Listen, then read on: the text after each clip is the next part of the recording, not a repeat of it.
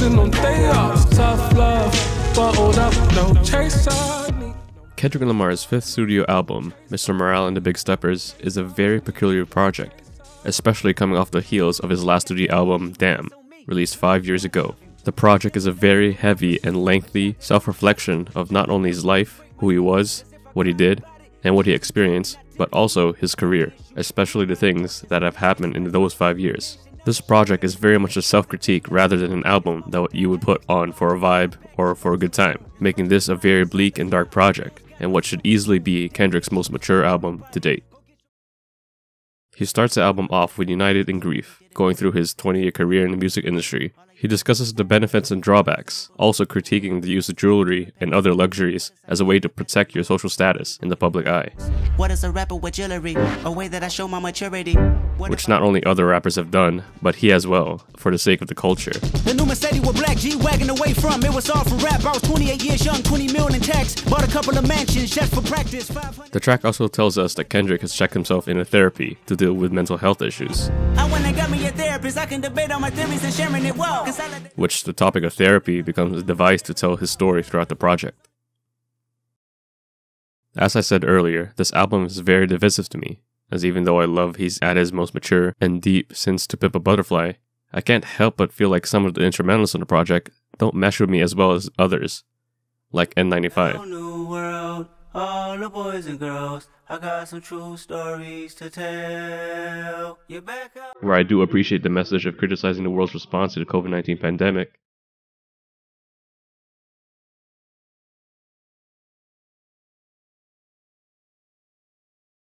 And the culture around the music industry and boosting streams and the obsession of materialistic lifestyles. Take off the weird ass jewelry, I'ma take 10 steps, then I'm taking off top off. Take off them fabricate streams and the microwave memes, it's a real world outside. I do not love the instrumental at all. Maybe it's the way it's structured, and how there are so many switches and things going on in the background, which may appeal to others, but doesn't for me. And at times, the people featured in tracks don't work well with the track at all. Like while I do love Savior Interlude, which features Baby Keem. You ever see your mama strung out while you studied division? Your uncle ever stole from you day after Christmas? Seen both of those in the county jail visits, the first and the 15th, the only religion? I can't help but feel like his inclusion in Savior feels awkward and skewered in. Beach, are you happy for me? Millie, are you happy for me? You smile in my face, but are you happy for me? Yeah. And that's another theme that Kendrick goes over in the album, that celebrities like himself are inspirations, and they should not be looked at as gods or saviors. Now going back to how dark the album is, when I first listened to We Cry Together, I can't help but think this is a lengthier and more toxic version of For Free. It's as if Kendrick went full 2000 Eminem, where it feels very Slim Shady. You know what? Fuck you, bitch. Fuck you, bitch. Nah, fuck you, nigga. Fuck you, bitch. Nah, fuck you, nigga. Fuck you, Fuck bitch. you. Fuck you, bitch. And I'm just brushing the surface of the album's tracks. Not that the whole album is dark. You still got songs that keep an upbeat, similar to some tracks off of Damn, like Die Hard. I hope I'm not too late to set my demons straight. Purple Hearts. Y'all love it when the drugs talking, but shut the fuck up when you hear love talking. And Mirror. I can't live in the matrix, rather fall short of your graces. This time I won't trade places. Which is very odd for the pacing of the album, where you have songs like Crown, where it feels very long, slow, and cinematic. Everybody, no, I can't please everybody, and I can't please everybody, no, I can't please. Then the next song is Silent Hill, which gives a very substantially different tone.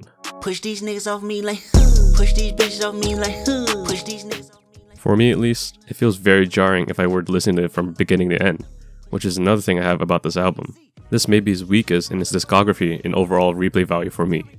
Maybe it has overly dedicated and Section 80 beat, but I'm not really sure about that either.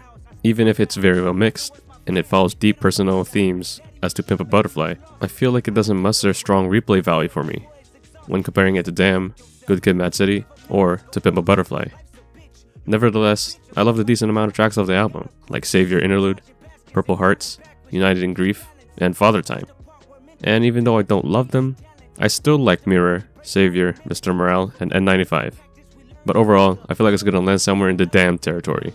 I still have To Pimp a Butterfly, Good Kid Mad City, and Untitled Mastered over it. Which, funny enough, I feel like this album is the flip version of Damn, where Damn is an album full of hits, but not with a strong message or themes. And Mr. Morale and the Big Steppers is a very hitless album, with a lot of mature, heavy messages that haven't been seen since To Pimp a Butterfly. And even then, this album still puts up a fight in terms of concept, but I feel like it's musically not as thorough as that album.